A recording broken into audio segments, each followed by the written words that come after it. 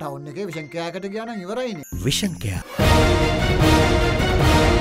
මොකද උනේ විශේෂාංගය සඳහා අද දවසේදී අපි සම්බන්ධ කරගන්නේ මේ දිනවල ආందోලනාත්මක ප්‍රකාශ සිදු කරමින් ඉන්න කුමාර වෙල්ගම මන්ත්‍රීවරයා අයිබෝන් ඔබතුමාට. අයිබෝන්. විපක්ෂ නායක ධූරය ලබා ගන්න ඒකබද්ධ විපක්ෂයේ සෑහෙන උත්සාහයක් දරුවා. මොකද උනේ? විපක්ෂ නායකකම අපිට හම්බෙන්නේ නැහැ. මොකද ගිය දින 100 වැඩසටහනින් පස්සේ විපක්ෂ නායක හැටියට ඒකාබද්ධ විපක්ෂයෙන් තේරුවේ මාව. නමුත් නිමල් සිරිපාල් සිල්ල මහත්තයා විපක්ෂ නායකකම ඔතන ගැටලුවක් තියෙනවා. මේ විදිහට බැලුවම මේ ඔබතුමාගේ විපක්ෂ නායක වීමේ සිහිනයද මේ බොඳ වෙලා තියෙන්නේ? එහෙම සිහිනයවල් නම් ගොඩක් තියෙනවා. ඉතින් මේ ගමනත් ඒක බොඳ වුණා. කොහොම වුණත් මේ ඒකාබද්ධ විපක්ෂයේ නායකයා විදිහට පාර්ලිමේන්තුවේ කටයුතු කරන්නේ දිනේෂ් ගුණවර්ධන මන්ත්‍රීවරයානේ. ඇයි එතුමාව නම් කරන්නේ නැත්තේ? නෑ එතුමාත් සුදුසුයි. එතුමා සුදුසු නැහැ කියලා මම කියන්නේ නෑ. ශ්‍රී ලංකා නිදහස් පක්ෂයේ පාර්ශවකරුවන් කැමතියි ඒගොල්ලන්ගේ කෙනෙක් මේකට එන්නට.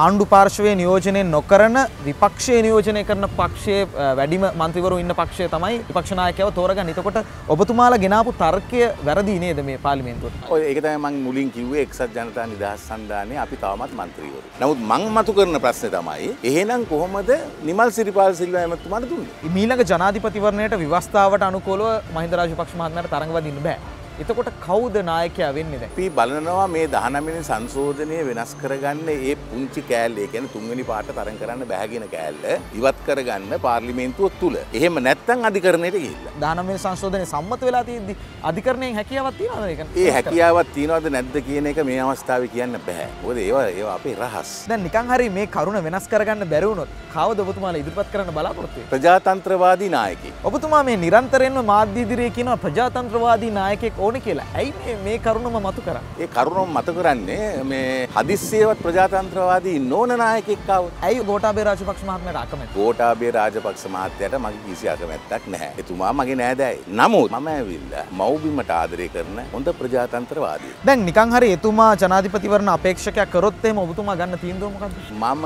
මහින්ද මහත්තයාගේ තීන්දුවේ ඉන්නවා. නමුත් ප්‍රජාතන්ත්‍රවාදී නායකයෙක් මේකට නම් කරන්න ඕන. මේ ඔබතුමාලගේ කණ්ඩායම ඇතුලේ පිල් දෙකකට බෙදලා නෙමෙයිද තියෙන්නේ ගෝඨාභය රාජපක්ෂ මහත්මයා සහ බැසිල් රාජපක්ෂ මහත්මයා අතර? නෑ එහෙම එකක් නෑ. බැසිල් රාජපක්ෂ මහත්තයා තමයි අපේ පක්ෂයේ මෙහෙව්වේ. එතුමා නිසා අද අපිට മന്ത്രിවරයෙක් හැටියට කොන්ද කෙලින් තියාගෙන ඉන්න අවස්ථාවක් තියෙනවා. ගෝඨාභය රාජපක්ෂ මහත්මයාට වඩා බැසිල් රාජපක්ෂ මහත්මයා හොඳයි කියන මම දකින හැටියට මේ මගේ මතය, මගේ පෞද්ගලික මතය. බැසිල් මහත්තයා ඊටාම හොඳ පක්ෂයක් ගොඩනගපු ගොඩක් මහන්සි වෙලා මේ ජයග්‍රහණය ලබා ගත්තා කියන එක මම කියන්නේ. දැන් මේ රාජපක්ෂවරුන්ගෙන් අමතරව දිනේෂ් ගුණවර්ධන සහ කුමාර වෙල්ගම කියන නම් දෙකත් කියවෙනවා මේ නායකත්වය සඳහා.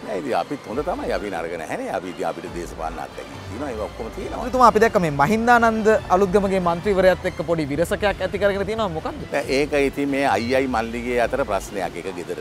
ඉතින් අයියා පොඩි දැනුමුතුකමක් දුන්නා මල්ලිට. මල්ලි ඇහුවද? මල්ලි තාම නෑ. මල්ලි රට ගිහිල්ලා මට වෙන්නේ. ගෙදර ප්‍රශ්න ඇයි මේ මාධ්‍ය ඉදිරියට ගේන්නේ? ඒක මේ මාධ්‍යයට දාපු හින්දානේ. ඉතින් මාධ්‍යයට ගියාට පස්සේ මගේ ආත්මගරුත්වයත් මං ආරක්ෂා කරන්න එපා.